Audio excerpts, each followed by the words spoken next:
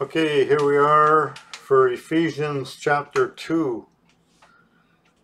Now, before we start with Ephesians chapter 2, I wanted to quickly just read a verse to you that will kind of set this up. This is Jesus talking about his ministry in John, the Gospel of John, chapter 3, verse 18 to 21.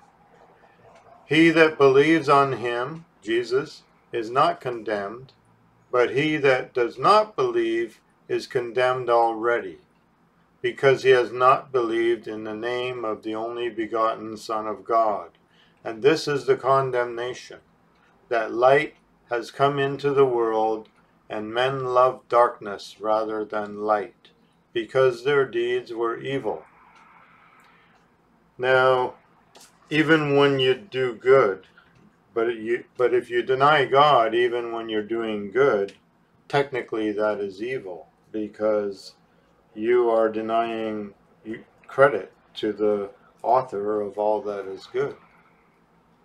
So you're stealing from God, saying, well, I'm good without God. That is taking something from God. So that is subject to condemnation. Okay. For everyone that does evil hates the light, and doesn't come to the light, lest his deeds should be reproved.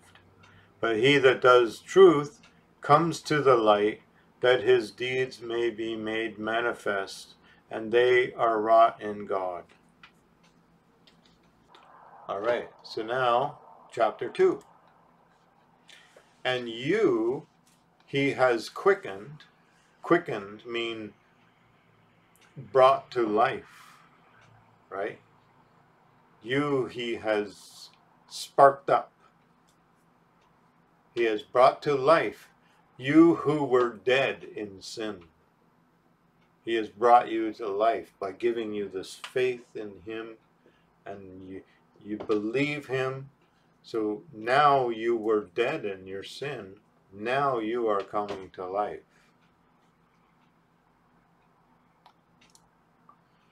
There, where in time past you walked according to the course of this world, and according to the prince of the power of the air. What's the power of the air? Well, what do we have today? We have the airwaves. They call it the airwaves, right? You got television, radio, the internet, and there's a lot of bad things, or a lot of crap. It's a lot of oppression, a lot of opposition, a lot of problems, you could say. A lot of misunderstanding, misinformation. A lot of that stuff all comes through the airwaves, right? So the prince of the power of the air. What else comes out of the air? Bombs. Bombs come out of the air. That's what makes the United States the most powerful nation militarily. Is what are they? The first thing they do, they gain air superiority, so that the other enemy cannot fly anything in the air. So as soon as you got that, you win. You've already won, right? For military. So the power of the air, right? And the spirit that now works in the children of disobedience. So those who do not know God through Christ, who do not know the truth, who do not have this connection of the inheritance through Christ, people who are deceived, right? People who are they're drinking the Kool-Aid, following the wrong path.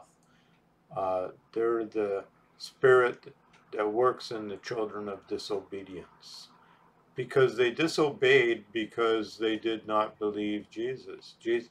God said, obey my son, listen to my son, and they disobeyed that. Okay, they say, we don't need to do that. We can do things ourselves. And so that there's a spirit that works on them, because they can be deceived because they don't have the wisdom, you see. It all works together. Okay?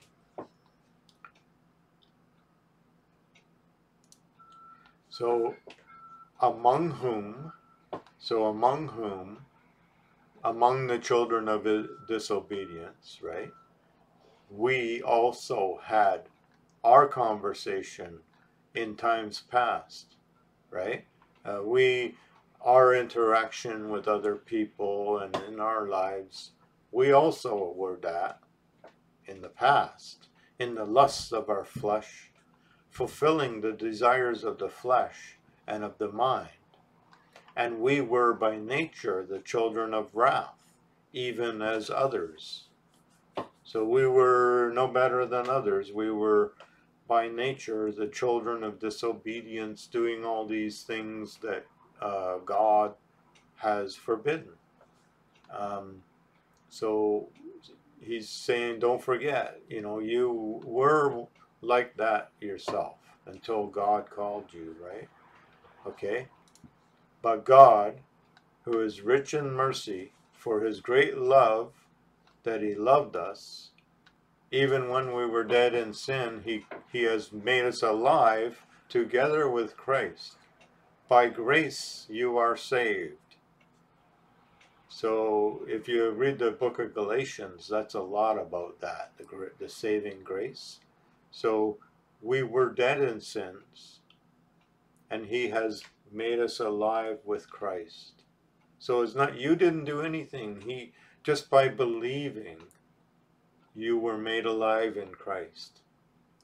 And he raised us from the dead together, and he made us sit with him in the heavenly places in Christ.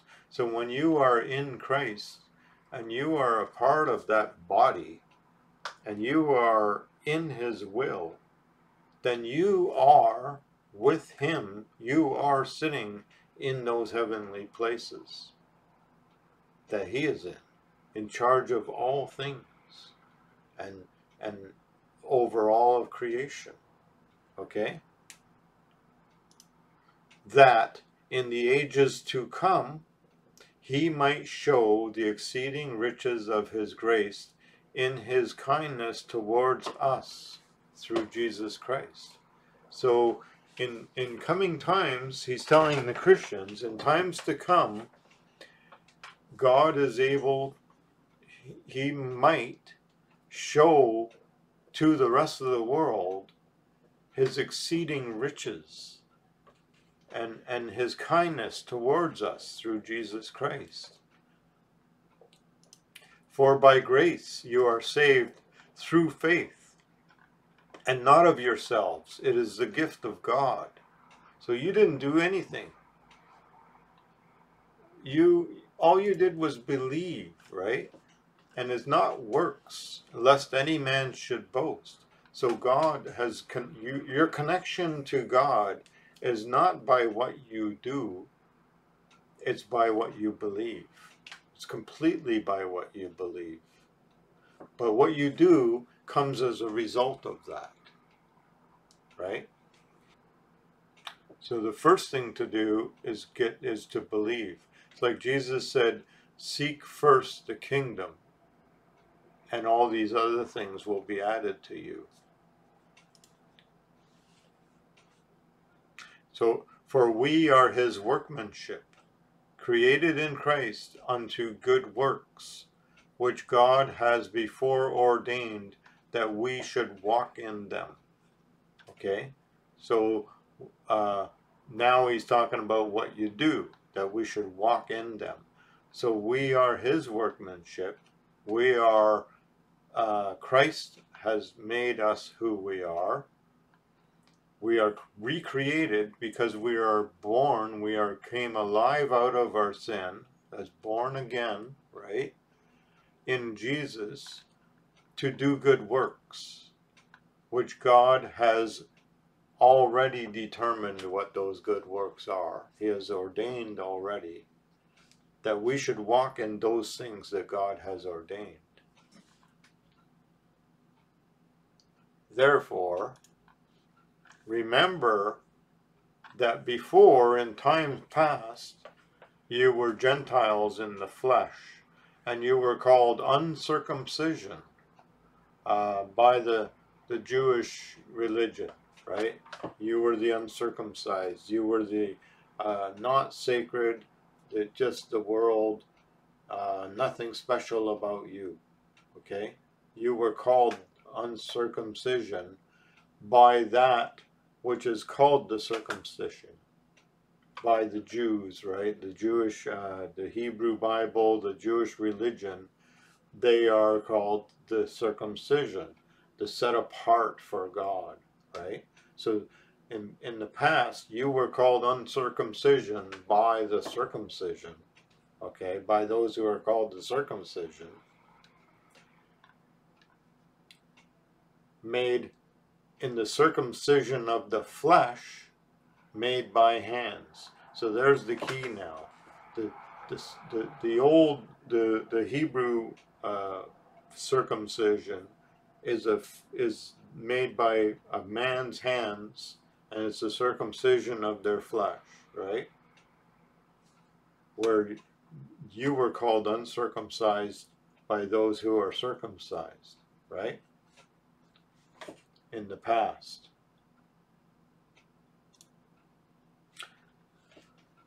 At that time you were without Christ, being aliens from the commonwealth of Israel.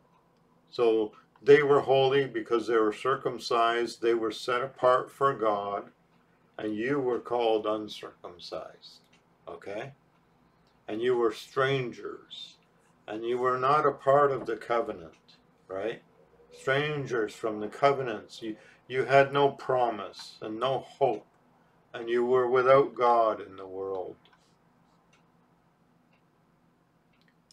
But now, in Christ Jesus, you who were far off before are made near by the blood of Christ. So you are no longer the uncircumcision, the outsiders. You are now an insider. You are now brought in by Christ. Okay?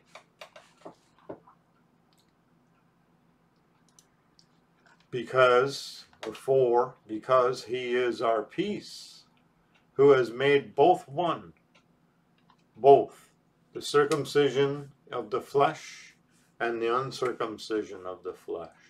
Christ has made both of them one, because it's not about the flesh anymore. Okay?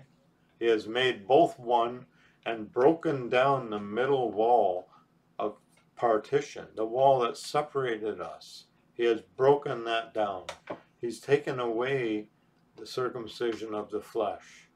It's no longer required for being in as a separated people of God, right? Separated from the rest of the world, the holy people. So it's circumcised and uncircumcised can be a part of those people, okay? Because having abolished in his flesh the enmity,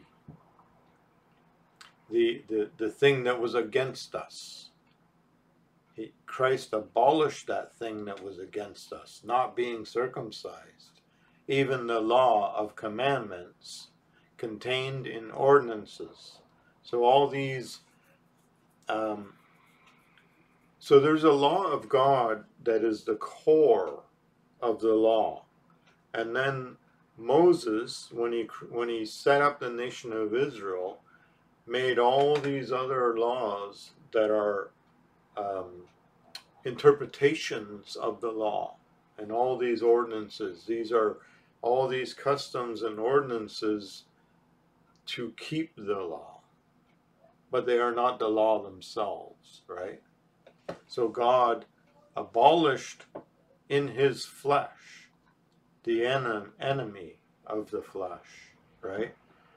The law of commandments contained in ordinances, to make in himself out of two, the circumcised and the uncircumcised, the Jews and the Christians to make out of the two one new man and making peace.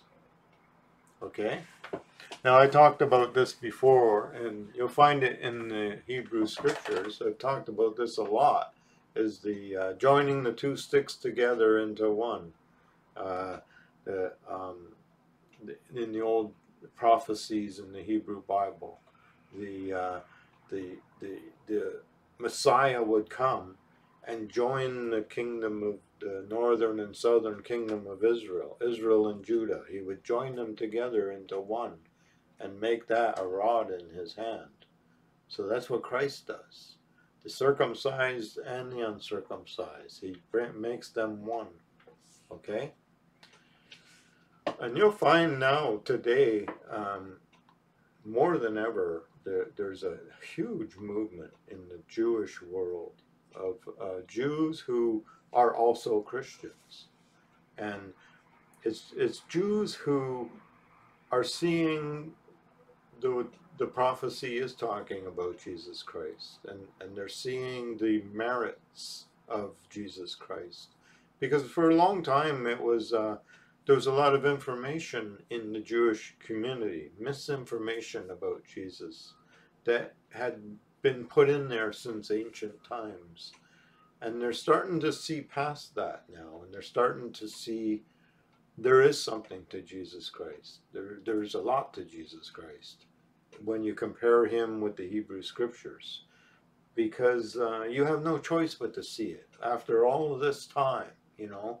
So it's a phenomena right now that among the Jews you'll see a lot of Messianic Jews, because they're just starting to see all of this. It's been going on for a while now, but having their Jewish background and then learning of Christ, it's even more powerful, because that Jewish background has a lot of symbolism and a lot of knowledge of the Hebrew scriptures attached to it. So that knowledge really gives you a good foundation for understanding all the things about the wisdom of Christ. So you're already set up for it in a lot of ways. So it's a good thing, right? Okay. So Christ has abolished that enmity between the circumcised and the uncircumcised by making both one new man, and he made peace. Okay? That makes a lot more sense in the ancient world in the Middle East, because there was that enmity. It was very apparent, and Christ abolished that. And that's why Christianity broke out among the Gentiles, okay? That he might reconcile both unto God, both. He might reconcile both the circumcised and the uncircumcised to God in one body by the cross, having slain the enmity, the separation between them, the thing that set them apart. He has broken that and brought them together, right? And they were enemies to each other. The Jews didn't want anything to do with the Gentiles, or kept separate from them. And the Gentiles kept separate from the Jews. There was this wall, okay?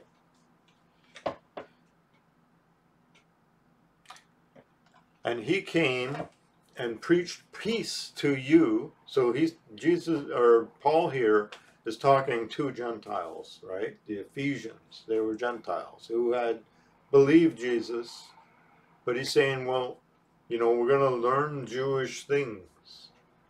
So, you know, the Jews had always called you uncircumcised. They'd always called you not God's people.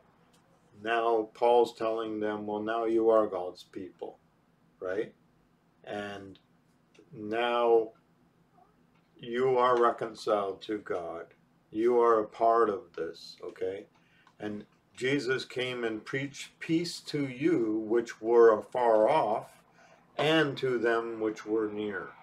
So both the circumcised and the uncircumcised, since Christ came now, they both have to accept Christ to be a part of this one body, right?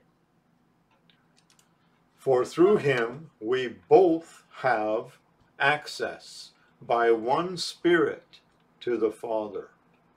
One Holy Spirit for both Jews and Gentiles. Okay? So this is, it's saying there's still a difference. There's still a difference between Jews and Gentiles.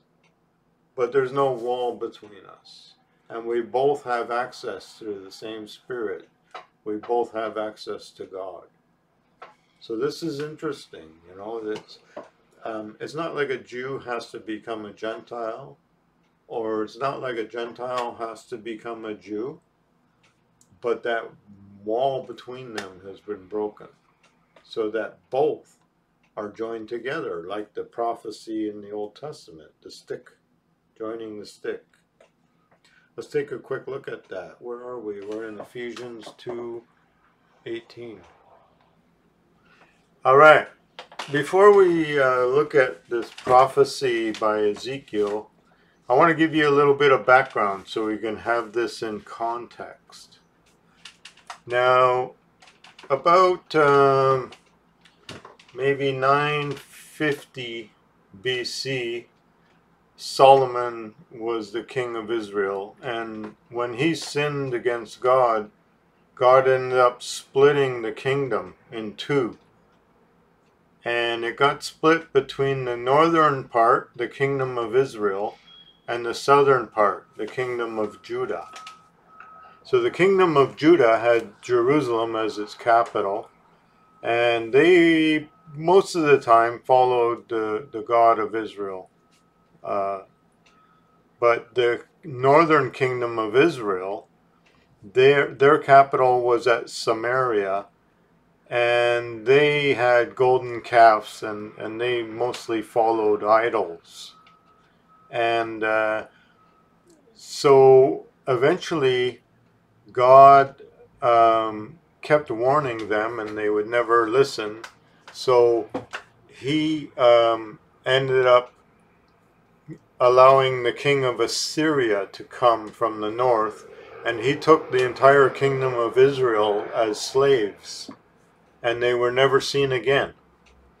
And that is the people today call that the lost 10 tribes of Israel. They completely disappeared off the map.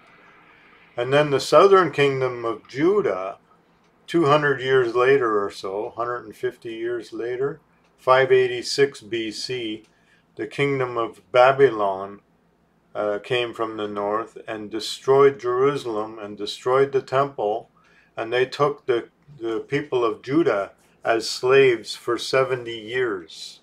But God said that he won't completely take them away because of his promise to David.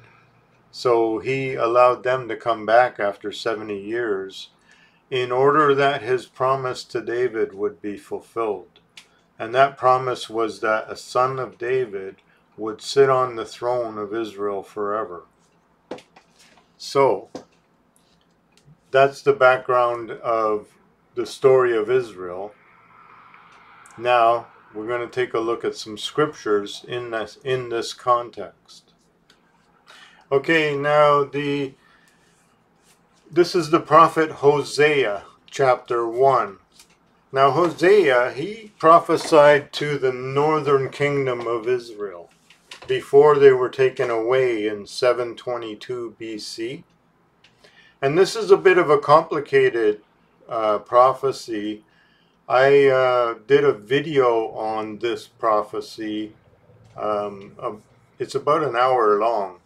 So I'll show you where that video is. But I'll just sort of briefly show you the scriptures that I'm talking about here. And here's Hosea chapter 1, verse 6. And she conceived again and bore a daughter, and God told the prophet to take a wife go take a wife of whoredoms, or an adulterous wife, and children of adultery, right? So because the people and the nation were committing adultery against God with their idols. So he says, and she conceived again and bore a daughter, and God said to him, call her name Lo-Ru-Emma, and which means no mercy, no pity, right? For I will no more have mercy upon the house of Israel. That's the northern kingdom. But I will utterly take them away. But I will have mercy on the house of Judah, the southern kingdom. And I will save them by the Lord their God. And I will not save them by bow nor by sword, but by battle, nor by battle, by horses, nor by horsemen. And then he says, when she had weaned Lo-Ruhamah, she conceived and bore a son. And then God said, call his name Lo-Ami. That's not my people. For you are not my people, and I will not be your God. He's talking to the northern kingdom of Israel again. Yet the number of the children of Israel shall be as the sand of the sea, which cannot be measured or numbered. And it shall come to pass that in the place where it was said to them, you are not my people, there it shall be said to them, you are the sons of the living God. And then shall the children of Judah and the children of Israel be gathered together, and appoint themselves one head, one leader, and they shall come up out of the land, for great shall be the day of Jezreel. So it says here in verse 9, call his name Lo-Ami, not my people. For you are not my people, and I will not be your God. Yet the number of the children of Israel shall be as the sand of the sea, so which cannot be measured or numbered. So he's saying to the northern kingdom of Israel, you are not my people, and I will not be your God. And he said earlier, he will no longer have mercy on them. And then he says, yet the number of the children of Israel shall be as the sand of the sea. So what he's saying is there's a different Israel. Saying you are no longer Israel is what he's saying to that northern kingdom of Israel. So he's bringing in a new Israel. So that is explained in detail in the video that I will show you now.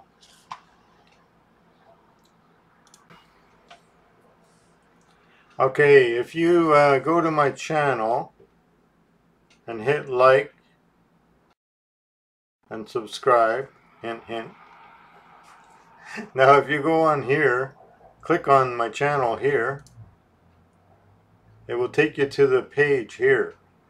And then you click on this playlists, it will take you to the playlists. And over here you'll see History of God. View full playlist. There's 59 videos in this playlist, and it's all Bible stuff and history mostly. But the video I'm talking about is down here. There's a whole series here on Ephraim and Manasseh. Now, who are Ephraim and Manasseh? Ephraim and Manasseh are the two children that Joseph had when Joseph was in Egypt. So he had two children named Ephraim and Manasseh. And his father, Jacob, blessed Ephraim and Manasseh. And it said that they would be great. You can see here on this map right here how big Manasseh was in Israel. And Ephraim was this part here. Now eventually, this was during the time of the judges, before the kingdom of David, before Israel became a united kingdom. Now when it was the northern kingdom of Israel and the southern kingdom of Judah, the northern kingdom of Israel became referred to as Ephraim. Because and Ephraim and Manasseh are referred to as the house of Joseph. So they're very important, those two tribes, because there's a lot of prophecy surrounding them. So I have a whole series here about how the story of Joseph, sold into slavery, Joseph's dreams. Joseph obtains the birthright of Israel, and that's when Ephraim and Manasseh obtained the birthright. And then it shows some history of Ephraim and Manasseh through the time of the judges and through Samuel and through David. And then right here, Ephraim and Manasseh, the day of Jezreel. That's the prophecy in Hosea chapter 1. And you can see it's over an hour long. And that talks all about Hosea chapter 1. So if you want to review that video, then that'll tell you all about that, how I came to that conclusion in Hosea chapter 1. Okay, now that we've covered a little bit of that background, we're now going to look at Ezekiel chapter 37. So Ezekiel lived at about maybe 590 BC or so, 595. He was prophesying in about a decade before the destruction of Jerusalem. So the northern kingdom of Israel had already been taken away over 100 years earlier, and there was only the southern kingdom of Judah left, and they were going to be taken away within another 10 years. And Ezekiel, the king of Babylon, came, and he didn't destroy Jerusalem, but he did take some slaves away from Jerusalem. And Ezekiel was among those slaves. So now Ezekiel was given this prophecy that we're going to look at. And it's in Ezekiel chapter 37, starting in verse 15. The word of the Lord came again to me, saying, Moreover, you son of man, take a stick and write on it, for Judah and for the children of Israel his companions. Then take another stick and write on it, for Joseph, the stick of Ephraim, and for all the house of Israel his companions. Okay, so he has two sticks, one for Judah and for the children of Israel, and the second stick is for the house of Joseph and Ephraim. So remember, Ephraim is one of the two sons of Joseph, and for the house of Israel. So there's the two kingdoms, the northern and southern kingdom. That's what these two pieces of stick represent. And then, and join them one to another into one stick, and they shall become one in your hand. So it was a miracle that the two sticks actually became one stick in Ezekiel's hand. And when the children of your people shall speak to you, saying, Will you not show us what you mean by these? Say to them, Thus says the Lord God, Behold, I will take the stick of Joseph, which is in the hand of Ephraim, and the tribes of Israel his fellows, and I will put them with him, even with the stick of Judah, and make them one stick, and they shall be one in my hand. So what that's sort of alluding to is that the northern and southern kingdom will be reunited into one kingdom. And the sticks whereon you write shall be in your hand before their eyes. And say to them, Thus says the Lord God, Behold, I will take the children of Israel from among the heathen, This is a King James Version. It's from among the Gentiles, where they are gone, the lost 10 tribes, right? And I will gather them on every side. So he's gathering not only them, but all the Gentiles. And I will bring them into their own land. And I will make them one nation in the land upon the mountains of Israel, and one king shall be a king to them all, and they shall be no more two nations, neither shall they be divided into two kingdoms any more at all. Neither shall they defile themselves any more with their idols, nor with their detestable things, nor with any of their transgressions. So this is a Hebrew way of speaking, is that the idols and the detestable things and the transgressions are all talking about the same thing. The idols are detestable things, and the idols are transgressions. It's all the same thing, right? So, but I will save them out of all their dwelling places wherein they have sinned, and I will cleanse them, so shall they be my people, and I will be their God. So that's actually quoting Hosea chapter 1, right? And David, my servant, shall be king over them. That's Jesus. Jesus is the son of David, right? And they shall all serve one shepherd, and they shall also walk in my judgments, and observe my statutes, and do them. And they shall dwell in the land that I have given to Jacob my servant, wherein your fathers have dwelt, and they shall dwell therein, even they and their children and their children's children forever. And my servant David shall be a prince, their prince, forever. Moreover, so his servant David, that is Jesus. Okay?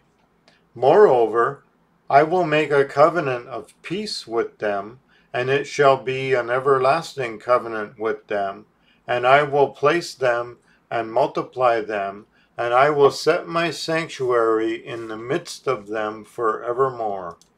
My tabernacle also shall be with them, yea, I will be their God, and they shall be my people.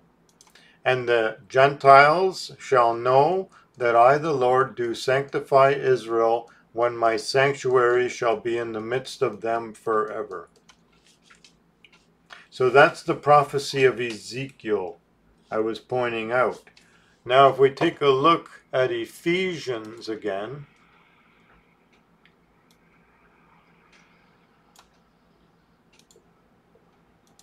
chapter 2, scroll down where we were talking here, okay? So he was talking about the Gentiles being strangers from the covenants of promise, having no hope and without God in the world.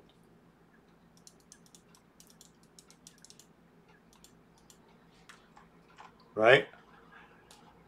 But now, in Christ Jesus, you who were far off are made near by the blood of Christ, and he is our peace. So here's the covenant of peace, and he had made both one, and has broken down the middle wall of partition between us. So this is the joining of the two sticks, right? So right here in verse 15, he made in himself of two one new man, making peace, that he might reconcile both to God in one body by the cross, having slain the enemy. And he came and preached peace to you which were far off, and to them which were near. For through him we both have access by one Spirit to the Father. Now you are no more strangers and foreigners, but you are fellow citizens with the saints in the household of God. So you see, that's the stick prophecy of Ezekiel. taking place that Paul is talking about here. All right, so now we'll carry on and we'll finish off the second chapter of Ephesians. So we finished looking at the Ezekiel prophecy. He came and preached peace to you which were far off, and to them which were near. And now we'll continue. For through him we both have access by one Spirit to the Father. Now therefore you are no more strangers and foreigners, but fellow citizens with the saints, and of the household of a God. And you are built upon the foundation of the apostles and the prophets, Jesus Christ being the chief cornerstone. So there, you'll find in that playlist, History of God, there's also a whole video about the cornerstone. What a cornerstone is in ancient times, even now it works the same way, but in ancient times it was even more important that the very first stone laid for a building was extremely important, because every angle after that stone would be measured off of that stone. So that stone had to be perfectly level, and it had to be pointing in the exact right direction, because that stone would determine where the walls are going to go, because the next stone would be lined up with that one, and all the other stones would be lined up from that stone. So that's the chief cornerstone. And we know the apostles often spoke of we are a spiritual house as living stones built upon the foundation of Christ himself being the cornerstone, and that is the church of God, wherein the Holy Spirit dwells, right?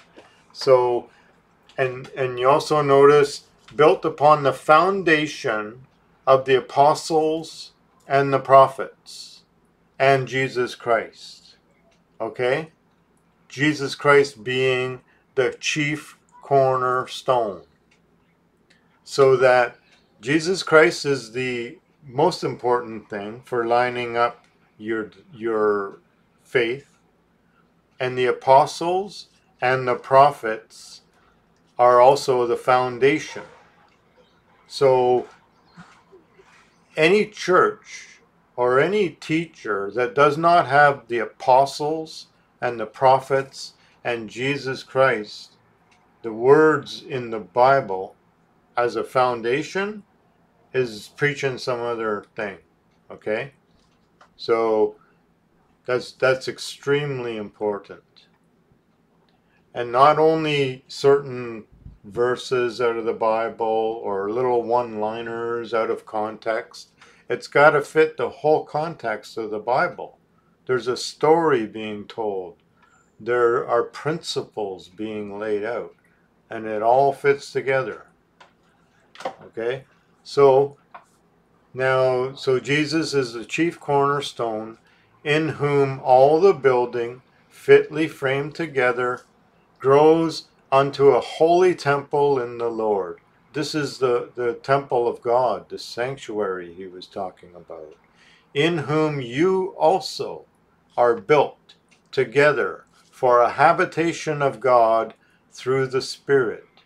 That's the Holy Spirit is in you, and he inhabits you as he inhabits every child of God and every believer, and that is the temple of God. Okay, thank you very much, and we'll see you next week. Don't forget to like, share, and subscribe, and see you later.